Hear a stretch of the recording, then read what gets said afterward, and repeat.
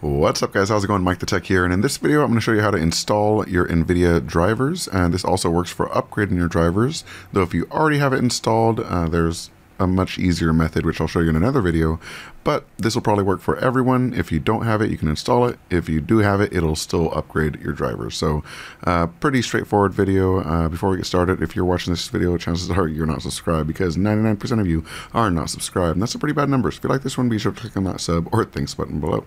So onto the video itself. Let's go ahead and place myself in somewhere that makes sense, and we're in the NVIDIA website. Let's go ahead and go to drivers in the top right hand corner. I'll place a link to this in the description, and you can go ahead and search for your specific driver.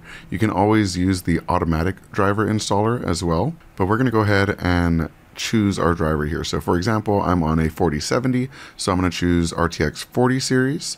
And then I'm going to go ahead and choose the 4070 here. Actually, I'm a 4070 Ti, so I need to choose that one. And I am on Windows 11, and I'm going to choose the Game Ready driver. We can also choose the Studio driver, but for now we'll choose Game Ready and hit search. Now it takes us to the latest Game Ready driver for that version. We see it works for Windows 10 and Windows 11. It is 551.76. Let's go ahead and download that. And it'll take us to the downloader. Let's go ahead and hit download here, and it's in the top right hand corner. Once that finishes downloading, we're just going to go ahead and click on the installer. Let's minimize this to get rid of clutter. We'll press run here. You may get a user access control prompt. If that comes up, just hit yes and press OK.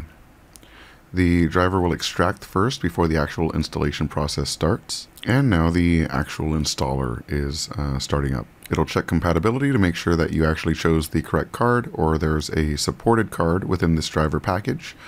Generally, most cards are supported, so even if you downloaded the wrong one, it should still detect which card you're using. But if you're on a legacy card, you will need to go back and find the latest driver for your version, because it will not be the same.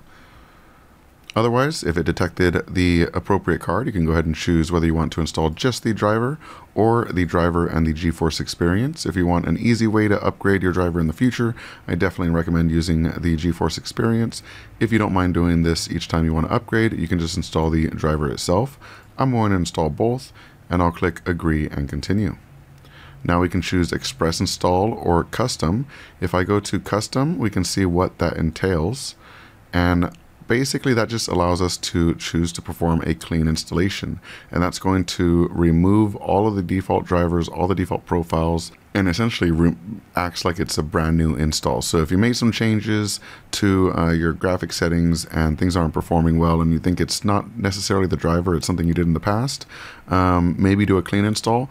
Otherwise, you generally don't have to do this. So I'm not even going to do this one. I'm going to go back and just do a standard install here, and I'll do Express and hit next. And then it's just going to go ahead and install. I'm going to pause the video real quick because I'm sure this is going to stop recording once it resets my graphics driver. And that's it. Let's go ahead and open up GeForce Experience now that the installer has finished. And we can go to drivers, and we'll see that the driver is now there.